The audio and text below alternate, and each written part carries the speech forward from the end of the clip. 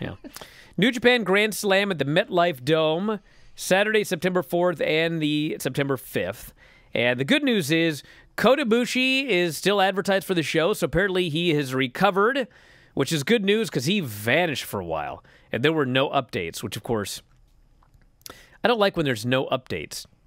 Sometimes no news is good news. Sometimes no news is bad news. So we have Tanahashi Ibushi for the U.S. title on September 4th. And this one's interesting because Dave seems to think there's a good chance Ibushi's going to win the title. And Tanahashi just won this belt like 2 weeks ago. And Dave was pointing out, well, you know, fans in America would love to see Ibushi. He's absolutely right. But you know what? He doesn't need to be the champion to come to America. He could just come here. It's like, if they want to sell tickets with Ibushi's name, he can't just come here without being champion. But it would seem that Ibushi would beat Tanahashi, but it seems like he just won the title. Do we really want to put the title on Ibushi so quick? I guess we'll find out. Okada, Jeff Cobb, Chase Owens, Toru Yano in an I Quit no DQ match. Sho versus Yo, Robbie Eagles and Tiger Mask versus Hiromu Takahashi and Bushi. And then on both shows, there will be a Stardom exhibition match. But Stardom is also running this weekend. So right now, we don't even know who's going to be in the exhibition match. I guess whoever's available, unless they make an announcement. But there will be a pre-show Stardom match on both nights.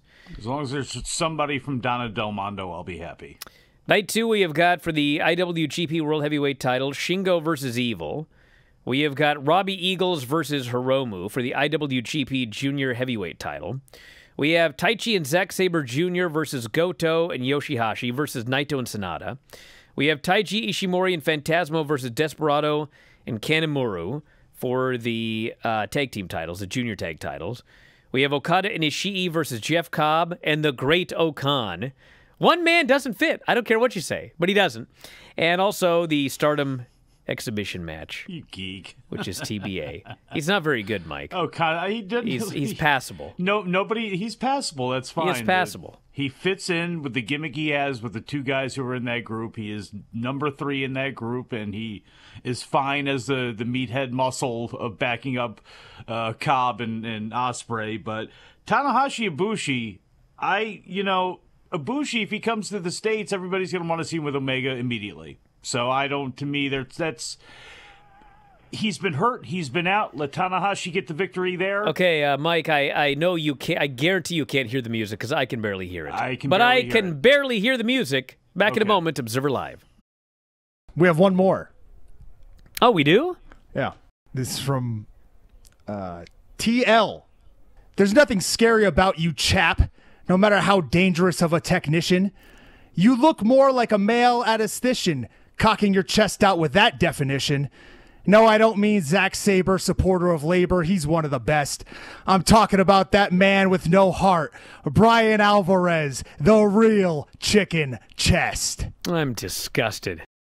If you enjoy these videos, for just $7.99 per month, you can enjoy full-length editions of The Bryan and Vinny Show, Wrestling Observer Live, Figure 4 Daily with Tom Lawler and Lance Storm, the Mad Men Podcast, Speak Now Pro Wrestling with Denise Salcedo and more, plus hundreds of archived shows, all in beautiful HD.